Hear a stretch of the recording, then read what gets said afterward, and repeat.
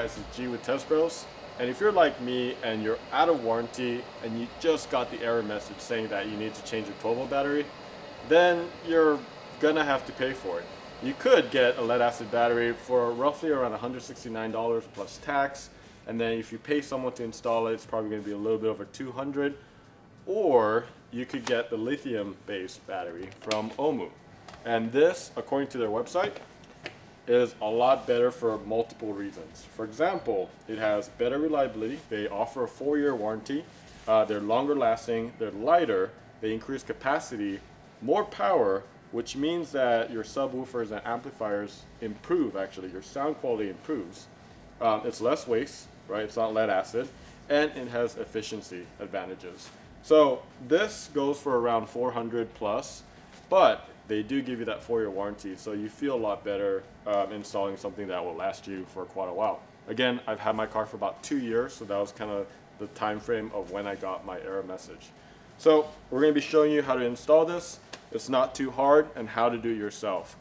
But first, there are just a couple things that you need to have to install this.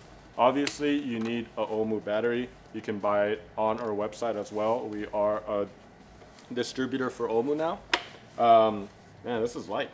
And then all you need is a 10mm ratchet. This is all you need to dislodge the other battery. And then we'll show you what to do next to get everything ready and you don't hurt yourself. So the first thing that you want to do is we are going to be cutting power off this car. So you want to make sure that all your windows are rolled down, just in case you need to be able to get in. And then the other thing is I like to just keep the doors open just in case it doesn't open again. And then the next thing after you do that is you're going to go to your menu, and then you're going to go to safety security, and then just power off your car.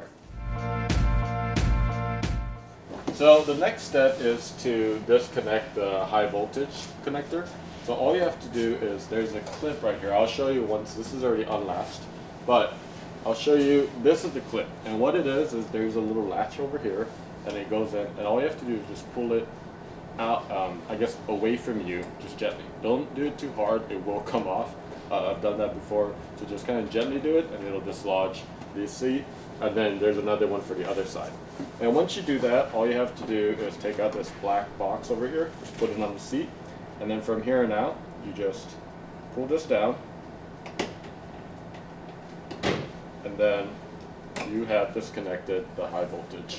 So just leave that there, and then we're ready to switch out the 12 volt.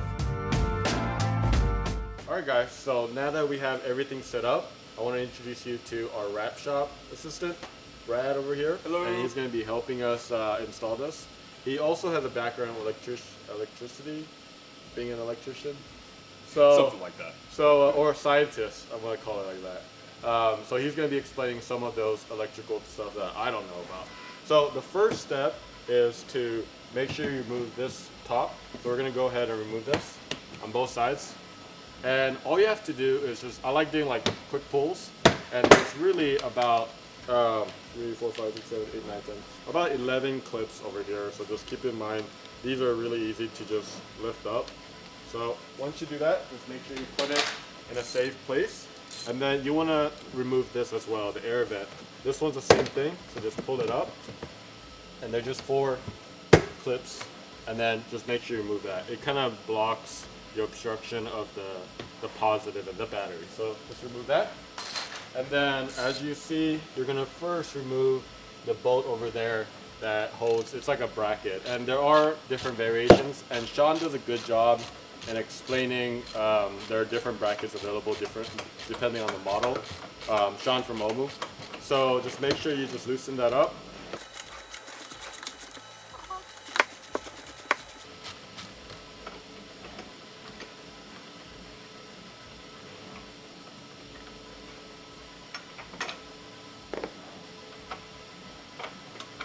Like a latch. Yep. Just kind of wiggle it around, and then we like to put it in the front just so that we keep everything the same. So when you do this part, remember we disconnected the high voltage. It's always recommended to remove the negative first and then the positive. So Brad's actually going to explain why you want to do that. Brad, you want to explain that? Hey guys, so we like to disconnect your negative battery terminal first. And what that does is kind of separates all the electricity from the car to just the battery. And the only real safety precaution behind that is if you were to do this guy first, and as you're touching on him, if your spanner wrench comes over and touches anything else metal, you're going to create that arc and that little spark into everything. So if you disconnect this, you separate the power and there's no risk of sparks. So we're going to go ahead and remove the negative first, the black one first. Super easy. Tuck it away, and then just make sure you remove the rubber covering, and then just remove that as well.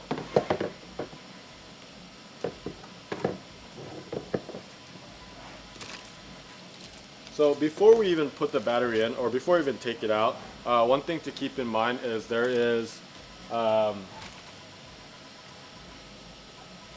this little thing over here, and what this is it's for gas. So we actually don't need that, so we're going to tuck that away later, but just make sure you remove that before you lift the battery.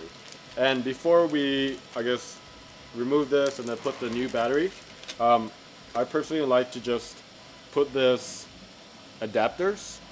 There's adapters over here, and you can see that this is a lot bigger hole than the top, so it goes in, this goes in the bottom and this goes on the top. So just go ahead and remove this, and we're just going to go ahead and put these in place. Oh, it's actually not sized the same, so just make sure that you have the right side. If it's loose, it means that it's in the wrong side. So this looks good to me, and then now we're ready to remove the battery.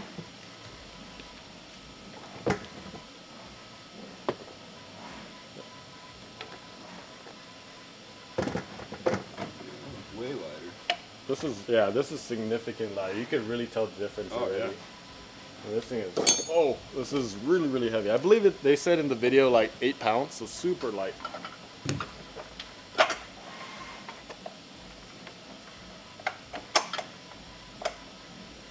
Cool. There's the bolt.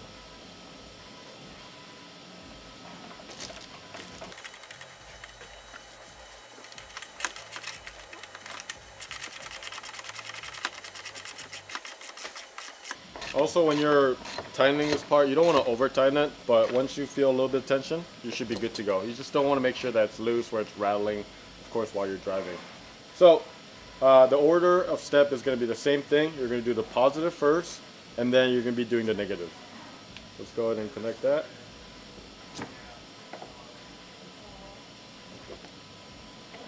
Same thing with this, just don't over tighten. Once it's grasping, you should be good to go.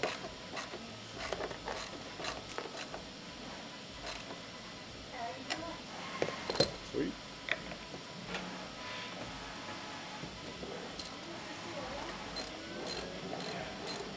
You could already hear the car like start whirling and making these sounds once that negative was connected.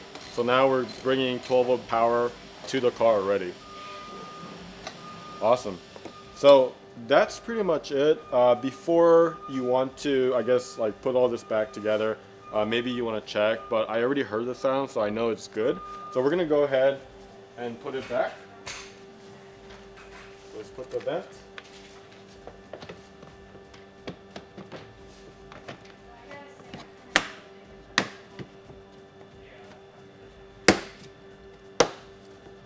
Sweet.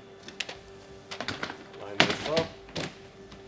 During this part, just make sure you line it up, because if you don't line it up and you go like this, it will break the clip. So just make sure you're lining it up. All right.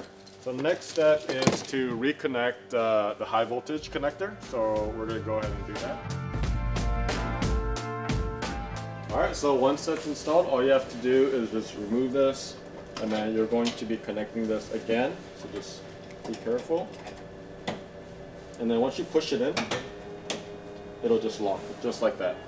And then just put the seats back, line it up, and then you'll hear a click. There you go.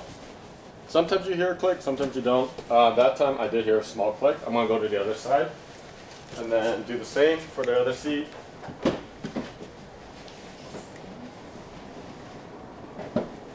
There you go. So you are solid. And you can see that My screen used to say that there was no power, and you're already set to go. All my doors were working and there's no issue. So guys, that is it. Super simple. Hopefully that helped you guys. You're going to be able to purchase this on our website at testbros.com. If you have any questions, just let us know at support@testbros.com, and make sure you're following us on our social. We're going to try to come up with content every single week. Every Monday we're posting something, so just stay tuned, guys. Thank you.